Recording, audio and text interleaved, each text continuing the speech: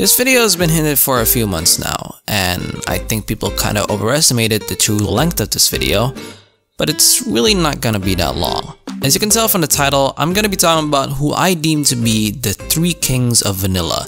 And no, I don't mean the ice cream, even though that's goated too. I'm obviously talking about the genre that's made plenty of people fall in love with reading doujinshis in the first place, including me. I mean, yeah, I like yanderes and NTRs and straight up degeneracy, but I won't forget the roots of where I came from. It's like me not forgetting Naruto. It's not in my top 5 of my anime list, but I'll never forget how it is what started my journey of checking these guys out in the first place. So anyways, the reason why it's taken me months to make this video of determining the 3 powerhouses of wholesome doujinshis is because there are just way too much that you can choose from. And it was kinda hard to decide on the final answer. Dropping the likes of Kurihara Kenshiro, Shiokaki, Suruga Kuroitsu, Simon, Danimaru. Yes, you heard that right. Danimaru did not make the list and I'm shocked, but I'll get into detail about it later. And after thinking of all the factors that determine the statuses, I finally finished my definitive answer of who deserved to be crowned as the 3 kings of vanilla. Let's start with the one I like the least, Hiryo. Yeah, don't really like him that much. But despite this, I would still put him as one of the kings with the sheer amount of quality and quantity that Hiryo has produced. His works are like fine gems that you can't take your eyes off of with the amount of glory and praise it's gotten. And every time it is available, you gotta do yourself the favor of at least holding it in your hand at least once. My favorites include the Aine-san Next Door series and 267270, which is my first ever Tsuneri sauce that I fell in love with because they're just way too iconic and I just love the story. But now I see creators like Makina talking about some Hiryo works and calling him goated.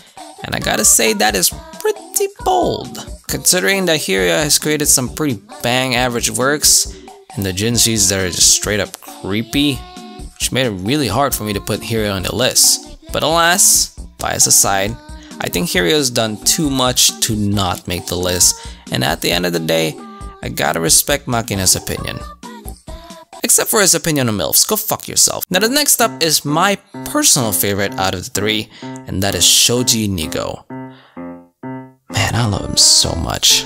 Truly an underrated goat and a silent hero in the holy world, but read anything from him, and you know what I'm talking about. My favorite thing about Shoji Nigo's works is that the action scenes in them are not completely necessary. I love reading this artist from time to time just because of the sheer amount of wholesomeness and good storytelling that they've managed to tell in a limited amount of pages. My favorites including 383121, the Hatsujo Moon Moon Massage series, 356111, 409866. All of these are 10 out of 10s. Yep, you heard that right. Me, Henty PhD graduate who barely gives scores to doujins higher than a 9 out of 10, gave all 4 of these a perfect masterpiece score of 10 out of 10. Every single one of these deserve their own individual videos, and I swear to God I'm gonna fucking do it. Especially 356111, which is one of the cutest ways to end a story in not just cultured works, but in anything I've ever seen. I just can't help but fall in love with this artist. And apart from these 4, the rest are almost just as good with 9.5 out of 10s and the lowest being a 9 out of 10. Except for this one. I don't really like this one. But the only downside about Shoji Nigo is that there's just not enough. Every time a new one is published, it's a banger, but the problem is they just don't create a lot, which is a blessing and a curse at the same time. So finally, I'm making way who I think have both of those worlds combined and deserve the crown of best vanilla artist, Hiryo. I mean, it's pretty obvious. Dusty Miller, Linaria, Himono Elf, Please Don't Tease Me Tachibana-san, Be Brave. Hey, she kinda looks familiar. Drunken Flower, there are just way too many to talk about in terms of iconicness. And the range is immaculate. Hiryo pretty much covers every trope that you can think of in a wholesome doujin. Most importantly, MILFs, childhood friends, gyaru, muscles, dark skin, tomboy dark skin, and fucking hand-holding? Hello? This doujin artist literally made a doujin about uncensored hand-holding. And of course, I've mentioned this before, but Dusty Miller is one of my favorite, not just wholesome works, but one of my favorite doujins of all time, making me really love Hiria and look forward to any new release from him.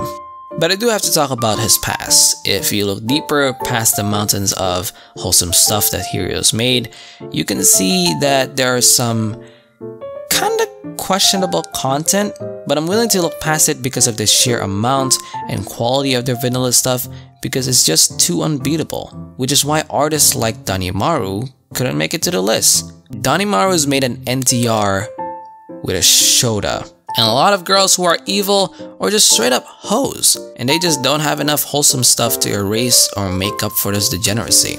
Same goes to Suruga Kuroitsu, Simon and Shiokaki not being popular enough, Kurihara Kenshiro, who is pretty close, but there was just one doujin that I absolutely hate that I can't bring myself to put him in there.